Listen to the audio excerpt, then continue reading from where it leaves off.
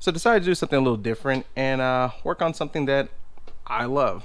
I love retro consoles, more so the Nintendo stuff. So I did a YouTube short, I think that's what they're called, YouTube short a while ago, maybe it was about 2 months ago, and I actually picked up a Nintendo 64 for $30 in the box just like this, and I think I got a sweet deal. So let me kind of catch you up to speed on what I got. So $30, I got the box just like this, and here's what's inside, which I think is a really steal of a deal for what I paid and what it's possibly worth. I love Nintendo stuff, and there's a couple of games I'm looking forward to getting into, and just trying to finally beat them because I never got around to beating it. So first off, let's take out this bubble wrap one. This is pretty cool. I guess they were trying to upgrade this and work on it, just never got around to it. This is actually the expansion pack, so now this upgrades it to 4 megs of memory, if I'm to understand. There were 3 dedicated games that you had to use for it, and then like a bunch of other games that actually helped increase the image quality of it. So that's a cool little upgrade, and we'll do that in this video.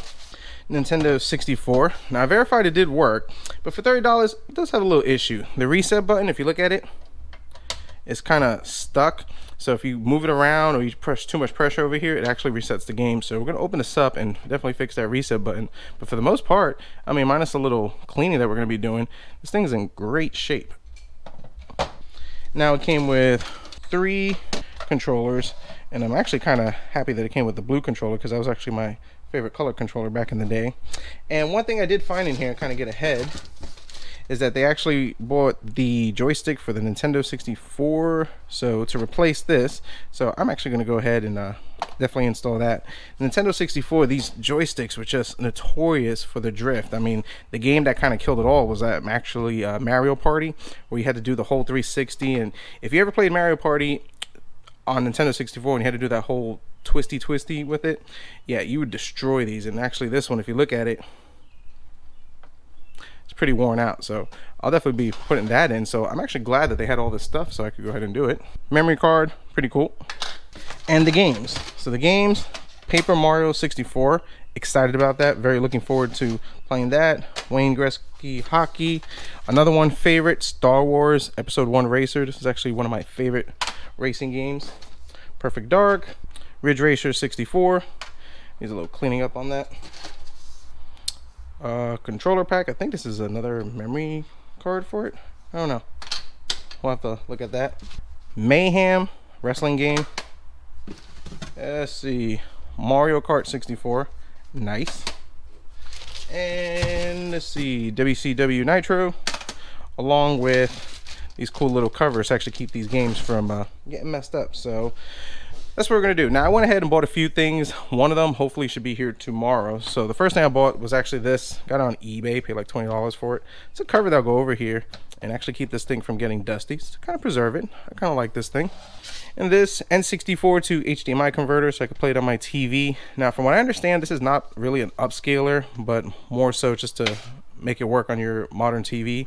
A CRT would be perfect to play with this, and there are mods and everything to upscale it, but I'm not big into that. I just want to plug it in and play. As long as it don't look too horrible, this should work perfectly. So yeah, so to clean it up, I have my iFixit toolkit, Q-tips, isopropyl alcohol, some shop towels. I got to get some toothpicks to kind of get a little gritties out of here. So I'm going to fix the 64 reset issue over here, fix one of these controllers, maybe show cleaning one of these cartridges over here, and then we'll fire this thing up, see how it looks, and get to playing. All right, iFixit toolkit, not a sponsor, but definitely like this toolkit because, well, it has the screw thingy for the Nintendo 64 and all the other ones and all that stuff. So that's pretty cool. It was a great birthday gift or Father's Day gift, can't remember. So we got 1, 2, 3, 4, 5, 6 screws, and I think I'm gonna have to use the longer ones, or will that fit? Oh yeah, they all fit in there.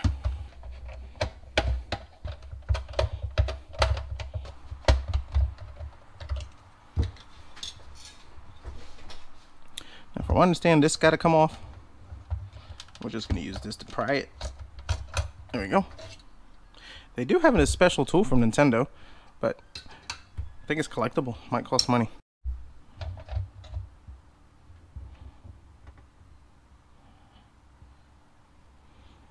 What that is. Hair, dust, leaves. Gross. More hair, cobwebs. dead spider right there, a little red dot there. Yep, pretty gross. So I'm thinking I might have to completely take this thing apart to kind of get it up to par, because I really don't want to leave this thing in here like this and not clean all this out. So let's keep going.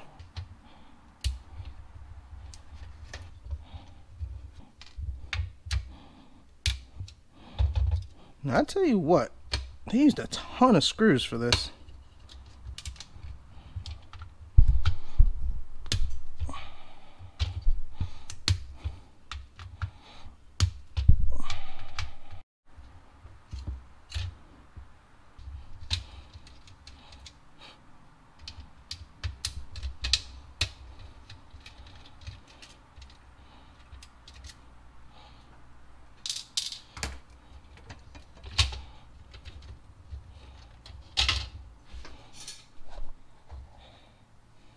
But this is the Nintendo 64. Lots of dust. So we'll clean that, we'll make that pretty.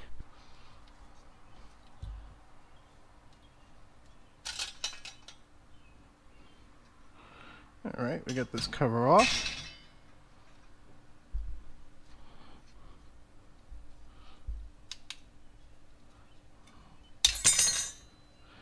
And we got that off. I mean, outside of dust, this board looks great, so I'm very happy with it. I've seen videos where people have these and they're all corroded and broke junk on it, so yeah, this was just clean off real quick, just dust it off, and then all this other parts over here, I'll just wipe everything with alcohol, and this thing is gonna look great again. Alright, so let's go ahead and just dust this off. Like I said, this thing is not bad. Not bad at all compared to some I've seen and videos I've watched. It's actually in pretty good shape. That feels good, no issues there. This moves freely, no issues there. So just gonna clean all this up right over here, just because where dust has been sitting. Let's go ahead and brush this off real quick. Loosen it and break off the dirt. Same thing with this piece. Just pull these big chunks out. Just brush it just to break it off. Now this reset button is getting kind of stuck and it's freed up a little bit. So I think what we're going to do is just pop this out right here.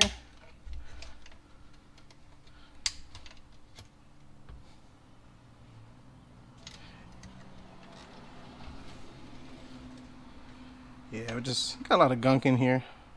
So we'll just give it a good cleaning. This should come back to life.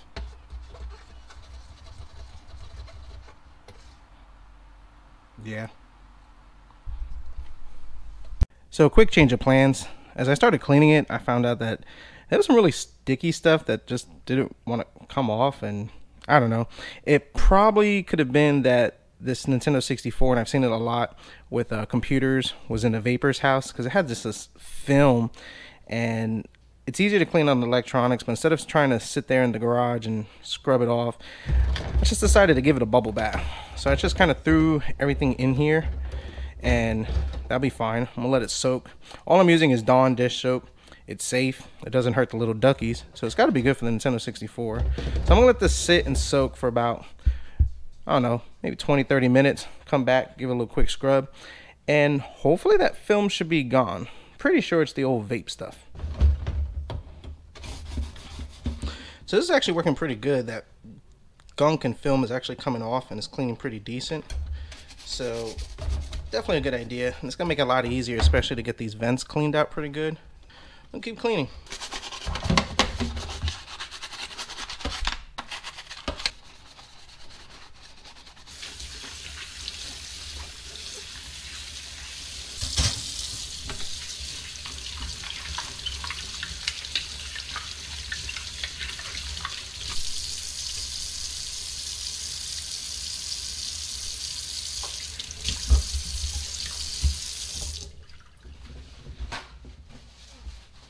Looks good. At least my wife can't say I didn't clean the sink. Alright, that actually worked out pretty good. Dawn dish soap definitely worked out pretty good. And it was a lot easier to get all that crud out and the little engraving right up over here, so that's pretty nice. And the main reason why I took this thing apart is my reset button works fine, so we should be good on that.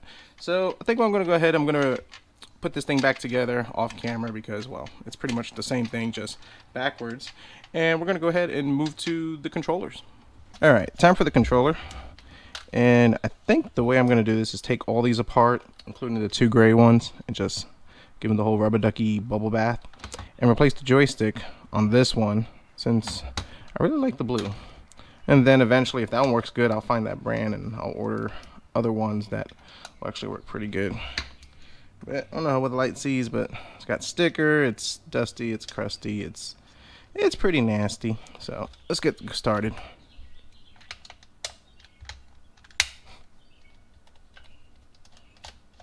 Two screws inside there, and hopefully this will reach. Yep.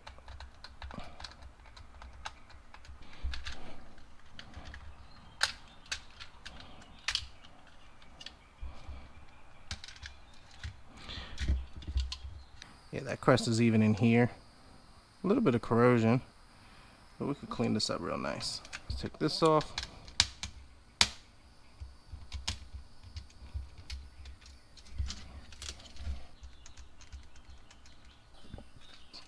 Alright.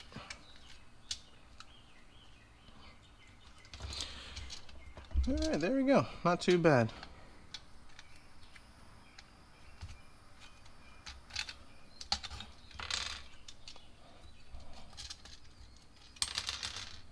It really gets a lot of crud right in over here, and that's why these buttons tend to stick, so we'll be able to clean that out.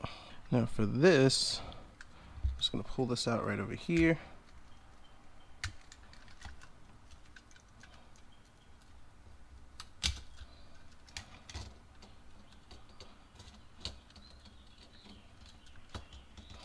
Then we're just going to take that out.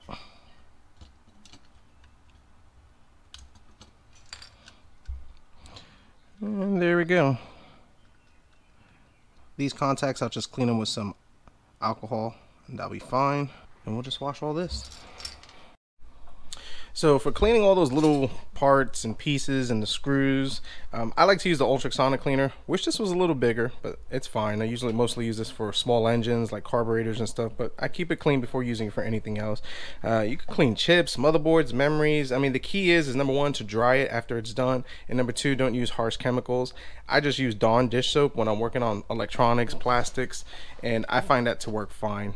So set to 40 degrees Celsius. If you go kind of higher with it, you actually take the risk of damaging the rubber pieces. 40 works pretty good. 5 minutes and these parts will look brand new, and it'll get that crud out so much easier. So let's go ahead and start it.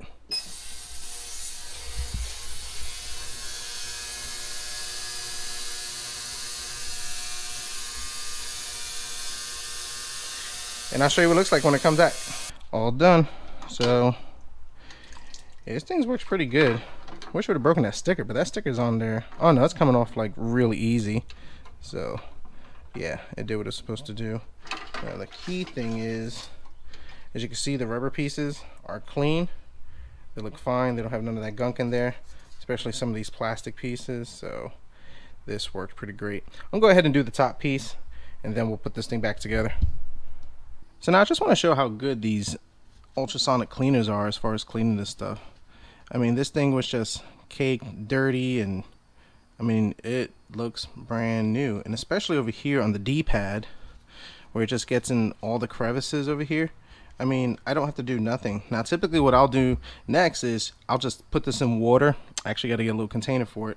Put it in water just to rinse it off, blow it out, wipe it, and these things are good to go. The ultrasonic cleaner works great, I gotta say it. And my recommendation is don't use harsh abrasive chemicals. Dawn dish soap works perfectly. I mean, these screws, I mean, the camera doesn't show it, but everything looks pretty good. If you're going to be refurbishing this, I definitely recommend a ultrasonic cleaner. They're pretty cheap. Get one bigger than the one I have over here.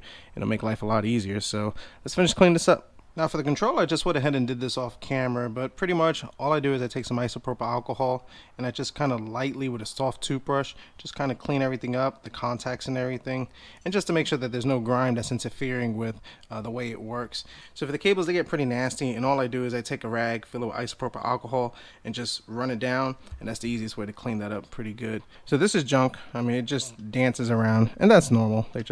They wear it like we talked about earlier. This one came with it, and I think it's pretty cool, and I like the lower profile compared to that one. If you kind of look at it, you kind of see that it just slightly sits lower, and it just feels really nice. Has a nice feel to it. And looking at the reviews, it doesn't suffer from the drifts or the cheap quality ones that there are out there, so I think that's going to be pretty nice. Alright, this thing came out fantastic. This feels really good. All the buttons feel clicky, fresh, no stickiness. And yeah, very happy with it. So that's the last part. Now let's move on to clean the cartridges. Ridge Racer 64, never played it, don't know if it's good, but it's got a lot of sticker residue over here. So typically the safest thing that I do to kind of preserve them, a little Goo Gone, let that soak in, considering the stickers kind of exposed over here, and the same thing over here.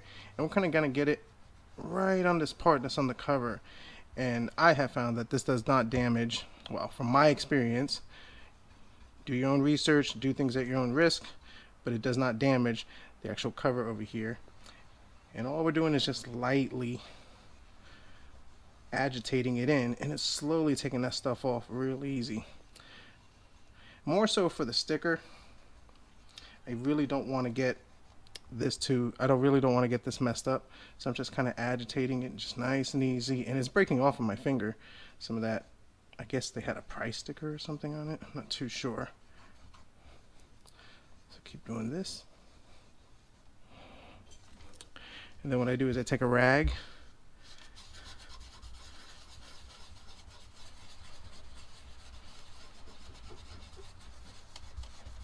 just wipe all this off. Now this one over here is a little more stuck on there, so I might require a little more work. But as you can see already, this is pretty much gone. This is gone over here. This one I'll probably just take a plastic razor and just scoop up this piece. Actually, it's coming off on my nail, and this thing will look good as new. So the final thing I do is I actually take the isopropyl alcohol, I go right through here and clean these contacts. That's just going to make sure that we have no issues running it. Let's do the back. And this is something they should always do to all these old cartridges.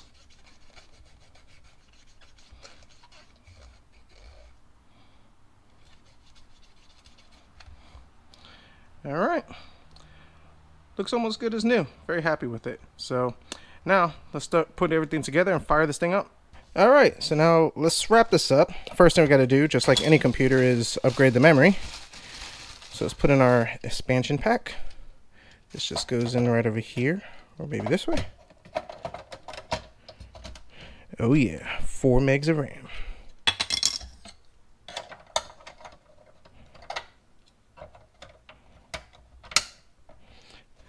Pop our game in.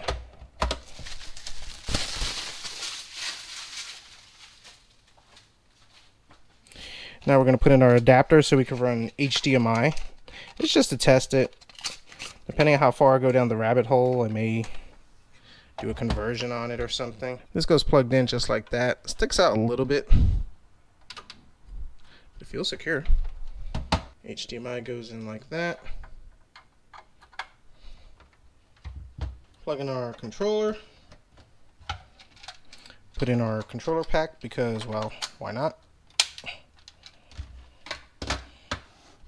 Fire up.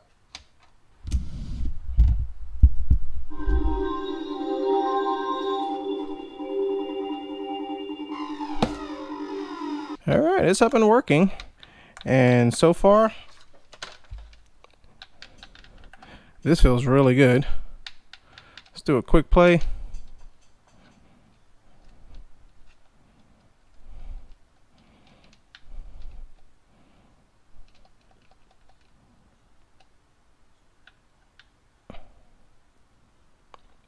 Oh yeah, definitely upgrading this stick right over here to this version, it feels a lot better.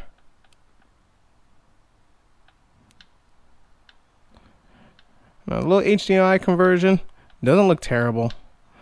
And of course, this is not an upscaler. It's just actually just to adapt it to HDMI. But for the most part, this thing looks pretty awesome. So let's do one more little upgrade. Now, I picked this up on the Amazon, and it's wireless. And that's something that I quite enjoy. This was like 50 bucks. So hopefully it's pretty good.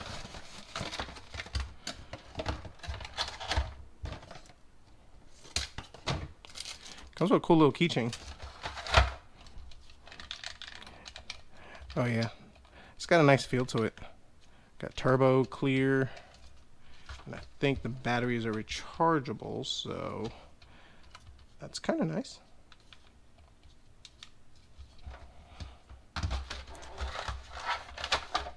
And it has a little adapter, goes onto the Nintendo 64. You can put your Rumble Pack or your memory card in there, and this will allow me to play wirelessly. So let's go ahead and set this up. Alright, so according to the instructions, this goes into here. It's going to start blinking. Now it says hold the start button for 3 seconds to go into pairing mode. 1, 2, 3.